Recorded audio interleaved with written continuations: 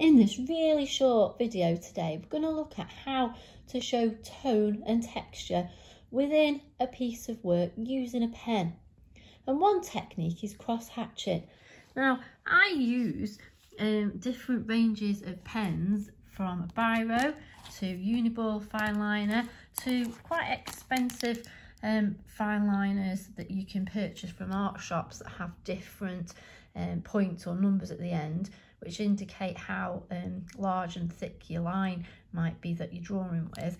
One of my favourite tools to really use to work with pen to show tone and texture is a biro.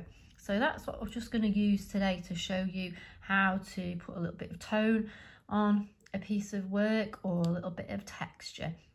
Now, what I want you to do is look back in your book and check that you have got your outline in there, your little outline that hasn't got any tone on it at all. It's just been cut out and stuck in your book. Make sure that the outline that you've drawn fills the next page in your sketchbook. So your sketchbook is starting to look like this here. If your outline isn't nice and big and large like this one, just turn over your page and start again. Then anywhere on the page where you've put the little outline of the insect, it can be at the top like I've done here, but it doesn't necessarily have to be if it doesn't fit there. I want you to just write the title saying cross-hatching. Check that you've written the meaning. So it's a technique to show tone using a pen, and it's really simple. It's just about crossing your lines. So for example, you can have a go yourself here. Draw your table. This one's 3 by 3, I think, approximately. I've just drawn that freehand. And to show my tone lightly here, all I've done is not pressed on hard with my pen, and I've gone diagonally, I've gone horizontally, and I've gone vertically. And the lines that I've left are nice and wide. There's gaps in between so that I've got a light tone. As I'm progressing across this ladder here, my lines are getting closer and closer together until you can hardly see any white paper in the last box.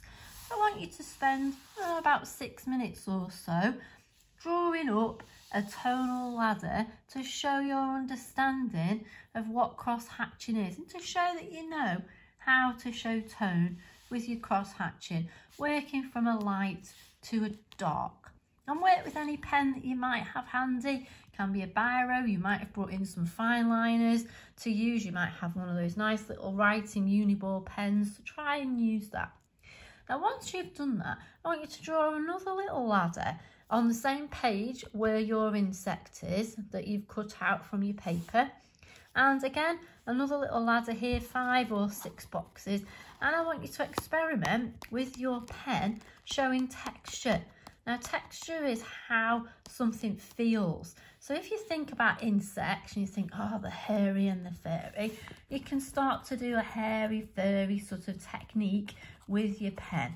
So that's one texture that you could experiment with.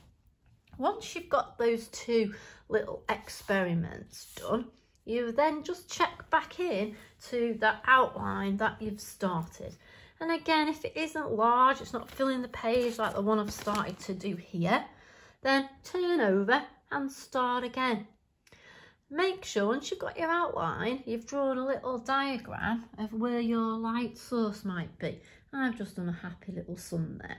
So I know that this side of my insect, so this side here, is going to have light tone. And the other side here is going to have a darker tone, showing the shadow as I've started to do on here. Now, coming back to how would I show the lighter tone? Well, I'd check in on my ladder and go, right, so that light tone wants to be similar to here.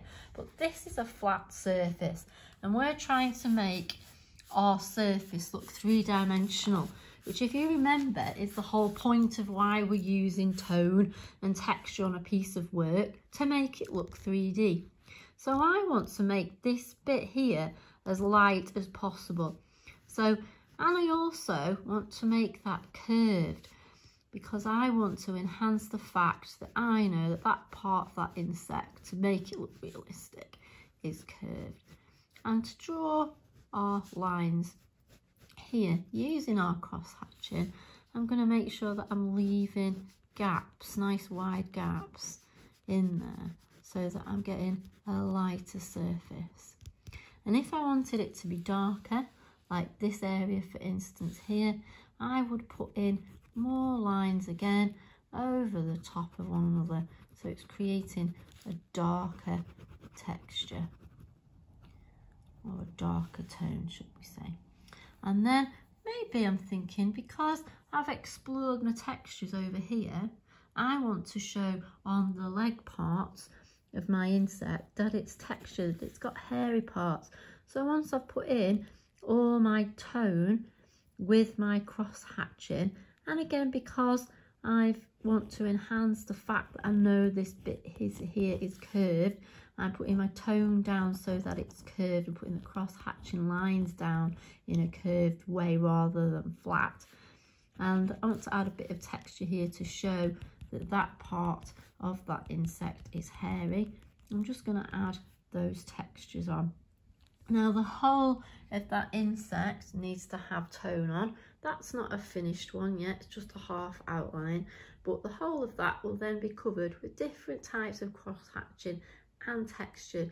This should probably, this exercise, take you approximately 3 hours, even more if you're putting in a lot of effort with your cross hatching and your tone and your texture.